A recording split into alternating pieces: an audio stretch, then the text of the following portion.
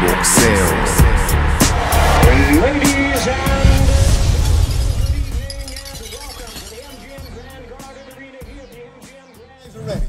It's the same bullshit. I mean, it's hiding behind Al Heyman. That's the bottom line.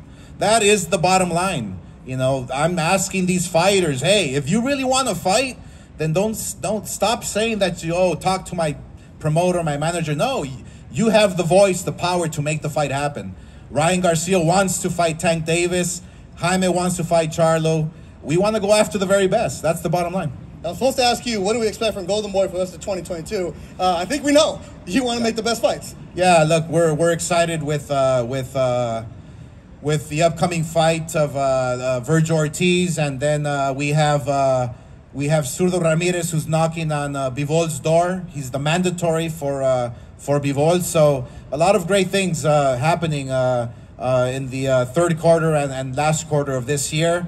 And, I can't thank DAZN enough. And it doesn't get going until we get through Saturday, right? Because he's got to get past Kelly. There's no guarantee. This is a fight.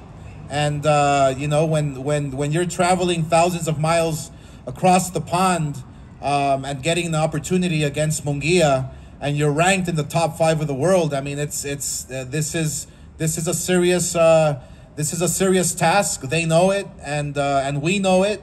Munguia knows it. He's prepared. He's prepared to go into a war for 12 rounds. He's trained in Big Bear. He bought a home in Big Bear, and now he's now taking his career to a different level because he knows what's coming. If he gets past Saturday night. Saturday night, live on DAZN, the Golden Boy, the president of Golden Boy, Oscar De La Hoya. Thank you.